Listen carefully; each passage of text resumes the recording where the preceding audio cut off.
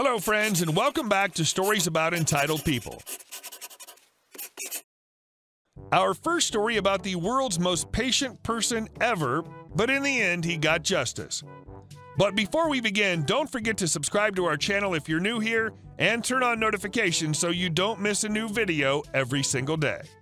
Here we go. Just needed the right incentive. A number of years ago, I had a billing issue with a local department store that managed their own in-house credit department. They double billed me for a purchase. The bill even showed the same purchase date and transaction number on both lines.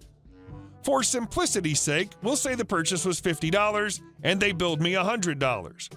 Of course, I paid only $50 and telephoned them to explain what had happened. They promised to fix it.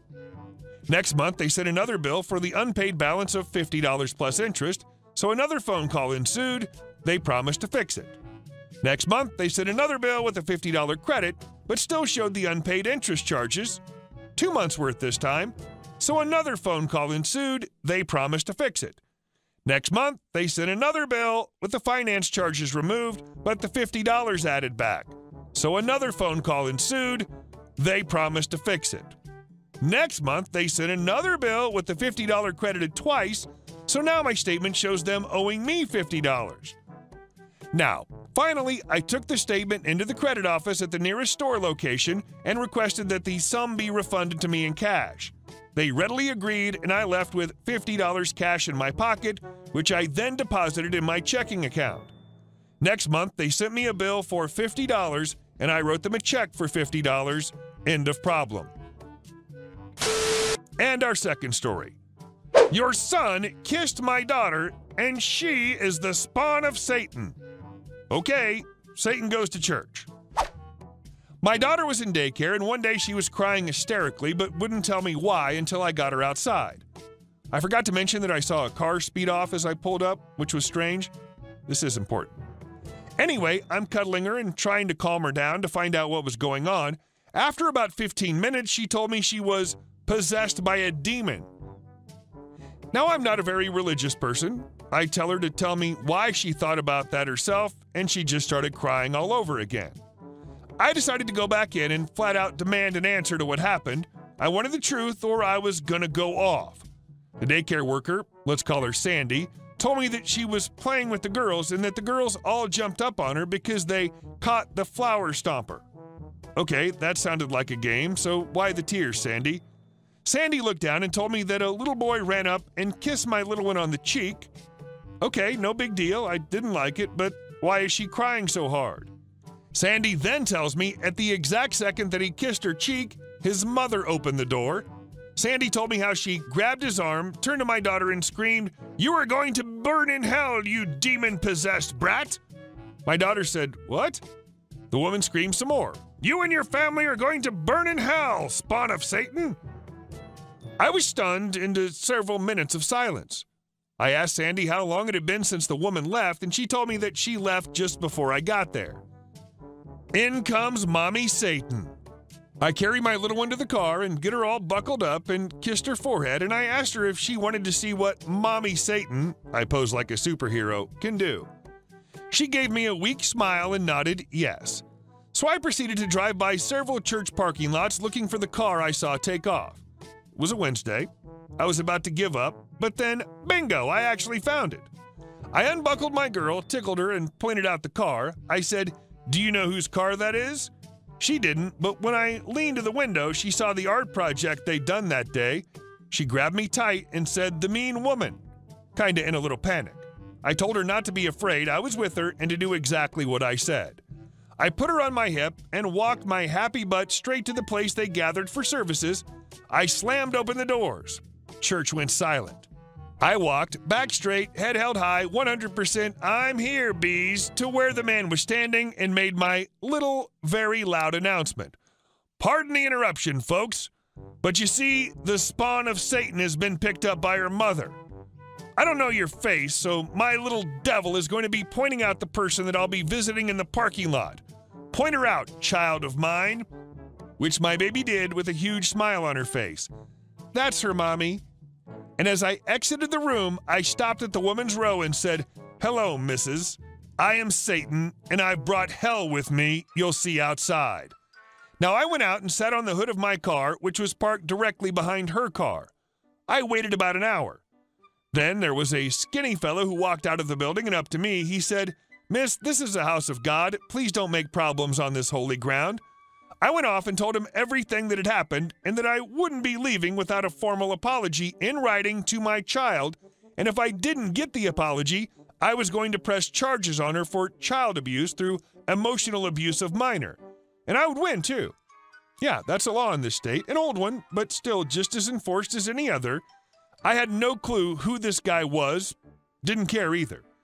He says that he's sorry for his wife's behavior and asked if I wouldn't press charges. He leaned down to my little one and gave her a very sincere apology. I told him he wasn't responsible for his wife's behavior, and I wanted an apology given by her to my daughter. He gave a sigh and said I'd have a formal apology at the daycare the next day in front of everyone. Wow, I was surprised by this and accepted his offer. The next day, I was waiting. Then he shows up to pick up his son. Oh, I was PO'd. He asked everyone to listen to him for a minute, and he apologized for his wife's behavior.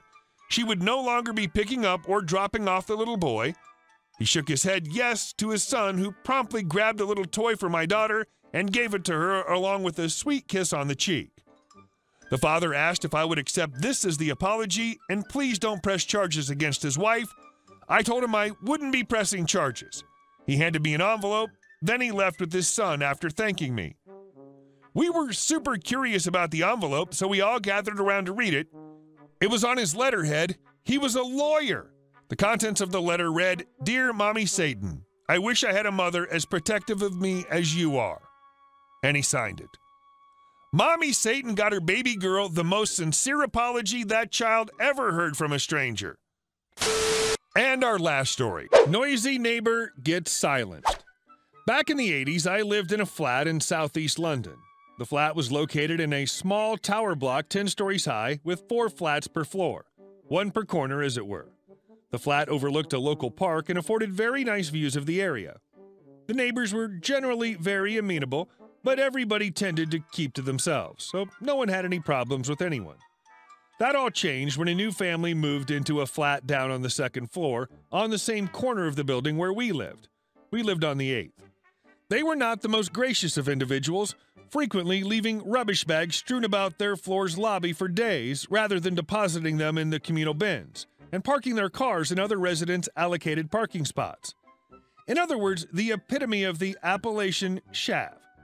Complaints to the local council invariably fell on deaf ears.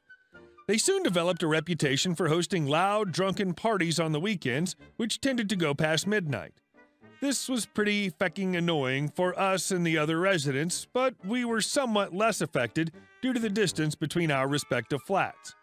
One particular Friday evening, however, proved to be the straw that broke the camel's back. At around 10 p.m., we heard the music start up, but it now appeared that the hosts had recently purchased a new sound system because the bass was now intolerably loud. I could only surmise that a peculiarity of the building's design, coupled with what sounded like much larger bass speakers, appeared to magnify the effect in our bedroom to the point where it made it quite impossible to sleep. At about 11:30 p.m., I trotted downstairs and knocked on their door. It was flung open by what I could only assume to have been the male resident, looking somewhat the worse for wear.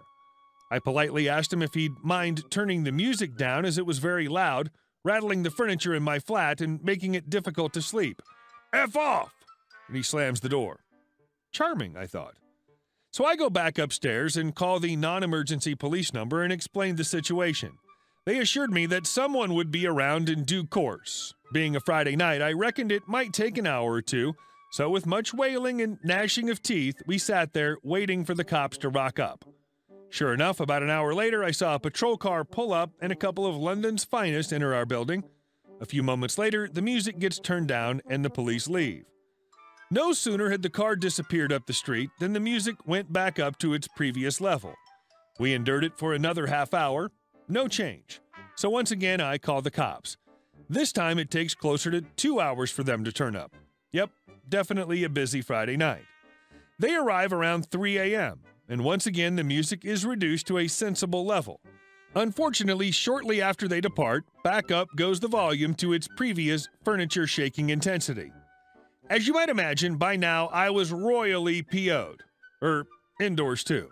Someone not normally prone to displays of anger was positively foaming at the mouth, and looked like she was single-handedly going to reenact the Battle of Austerlitz in glorious Technicolor, together with a full orchestral accompaniment.